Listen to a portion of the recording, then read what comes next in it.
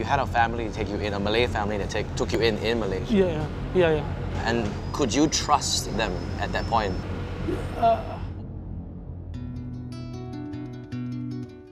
I am Ziaur Rahman. I was born in Myanmar. My family was persecuted by the Myanmar military, so there was no human rights for the refugees. In 2014, I was kidnapped by the human trafficker, and I was sold 7 times from Bangladesh to Thailand, Thailand to Malaysia. There was no food and no waters. And did they harm you? Did they beat you? Or? Yeah, they tortured me, they abused me also. They also killed 2 of the boat people. They throw away to the sea. I saw a lot of skulls and bones of humans. So I don't know how many people were killed by the trafficker.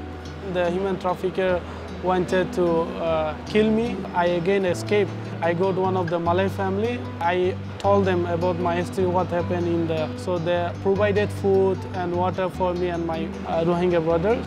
And they took you in and they gave you shelter. I never expected the hospitality they gave me.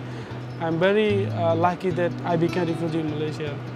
Cool. That's a really great story, man. Yeah, thank you. Great story. Thank you.